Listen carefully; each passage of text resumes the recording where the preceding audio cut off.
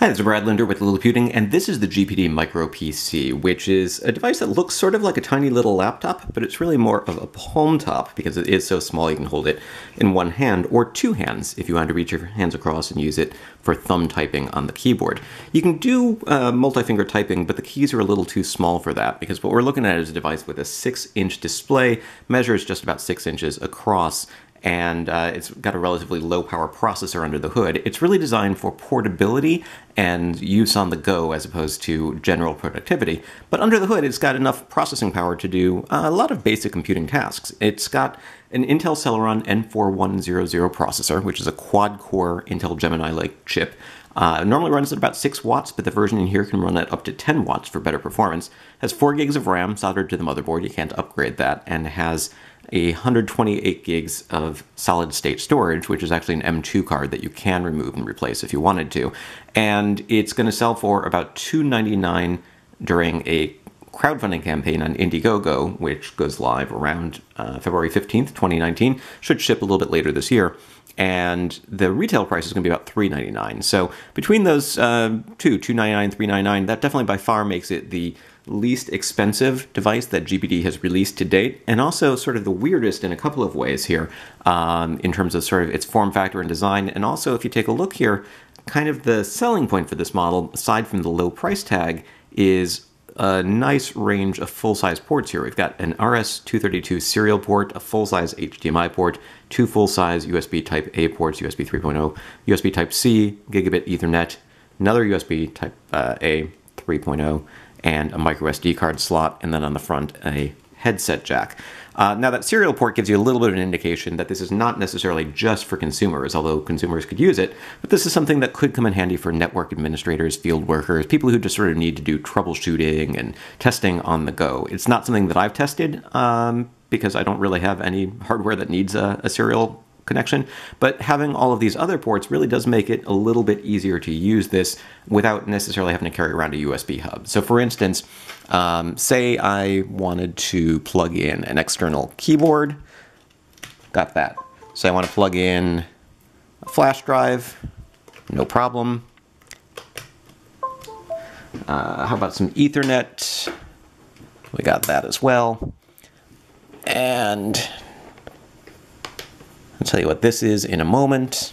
We're going to plug that into the USB Type-C port. And then finally, let's plug in an HDMI cable. So we've got all of those things plugged in and still have another USB port free in the serial port and the SD card slot. Now I plugged it in and the screen went blank because last time I plugged in an external monitor, which is what I was just doing there, I told it I only wanted to see the external display. I can, of course, mirror the displays as well, but in this sort of usage scenario, what we're looking at is the ability to use this as a sort of desktop-style computer. So I've got a touchpad here, a keyboard here, and I can launch applications this way. Say I wanted to open up Windows subsystem for Linux, which I've installed on here. And we've got an Ubuntu window with a bash shell here. We can navigate the directory. We can run top, etc. Now, the reason I plugged in that USB cable is because we can also now use this as a touchscreen display. So I can press and hold for a right click. I can move things around, etc. Or I can go ahead and change the display settings, and let's say I want to duplicate the displays. I could also extend the desktop, obviously, but now what we've got is the ability to see the same thing on both screens. So that's what it looks like with an external display plugged in, and actually, if you go to liliputing.com and check out the text version of this review, you'll see that I actually wrote most of that version of this review using this sort of setup where I was able to type on the keyboard, view on a larger screen.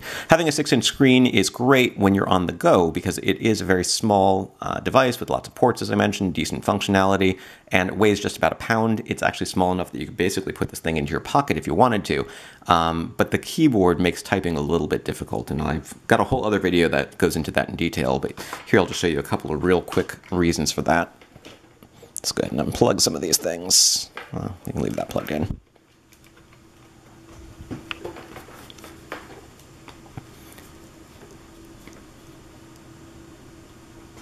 So let's go ahead and open up LibreOffice Writer. And you can see that with thumb typing, you can reach your thumbs across the screen, or across here, but there's a couple of weird layout issues. We've got 1, 2, 3, 4, 5, and then the 6, 7, 8, 9, 0 are above them, so that takes a little getting used to. And that's to make room partly for this touchpad over here on the other side, which is not too hard to use with a thumb, but if you wanted to do things like two-finger scrolling, then you do have to lift your hand from it. There's also support for using left and right click buttons over here. And if we wanted to type something, that's generally what it looks like. Now the problem is when you say something like that, you have to go function O for the apostrophe. What? Let's go with I said in quotation marks, and I got that wrong because I hit Shift P instead of function mark P. So that's sort of the biggest issue here, is that some of the things are laid out a little bit funny because of the fact that it's such a small keyboard and they're trying to make room for all the keys that you need here. And because I have to sort of hunt and peck for certain keys like the apostrophe and the quotation mark, I find myself looking at the keyboard. I'm a touch typist when I'm using most laptops. On this, I'm definitely not, and that can cause some problems with speed and accuracy. So it's not something that I really enjoy doing a lot of typing on, but it's a good enough keyboard for if you wanted to do things like just typing in URLs, usernames, passwords, basic commands. So it's the sort of thing where if you're just doing a quick sort of troubleshooting kind of work, you could definitely do that. You can watch videos on it, no problem. You could even play some games on it if you wanted to. So while it's really something that I think is going to make the most sense for people like network administrators, it is something that you could use as a multifunction device. Now, a couple of weird things about this besides the weird port arrangement, it does not have a touchscreen display, and that might not be such a big deal if it were a normal laptop-style computer, but on something this size, we're sort of used to smartphone-like displays having smartphone-like functionality, and in this case, not being able to touch the screen or not being able to do anything when you touch the screen is a little bit unexpected. Another thing is that there is no webcam, so if you wanted to use it for video calls or recording video, you can't do that. It does have a microphone, so if you really wanted to, you could use it for recording voice memos or making calls over Skype or something like that. Oh, and something else that I should point out here. It's kind of hard to see in a lot of videos that I've shot in the past, but I'm going to dim the lights and show you the backlit keyboard. So it lights up, and you can turn it off. On and off. And that's one advantage to shooting videos at night. The natural light in here isn't quite as nice, and you get a little bit of glare from the light above me sometimes, but yep, there's some glare, but we can look at the backlit keyboard. So I think, a lot of geeks have been really interested in this device because of those ports, because of the functionality, because it's small and relatively inexpensive, has the backlit keyboard, and so I know that it's generated a lot of buzz and excitement. In terms of overall performance, it's one of the slower handheld PCs that I've tested, and you can find some more benchmark information at liliputing.com, but it's still fast enough that, as I mentioned, I wrote nearly 3,000 word review on this that involved doing a lot of research. I had over a dozen browser tabs open. I did some video editing, and I didn't really run into any serious difficulties doing that.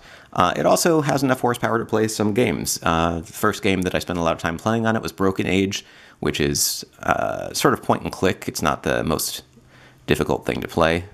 But I've also been able to play Psychonauts, although for some reason it seems to be giving me issues. Oh, here we go.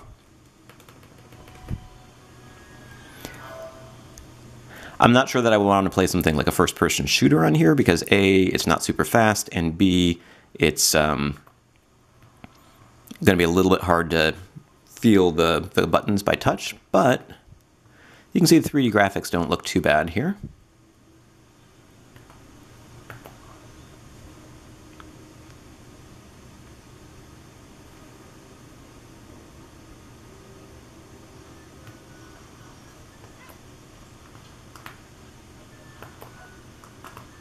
It's actually been a while since I played this game, so I don't quite remember what I'm supposed to do.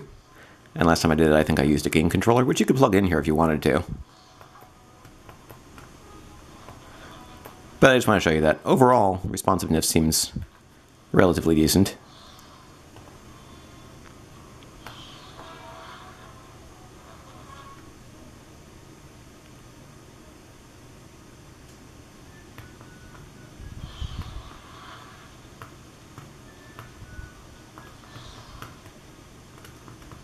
So it's not bad for something with a relatively low power processor, I'd say.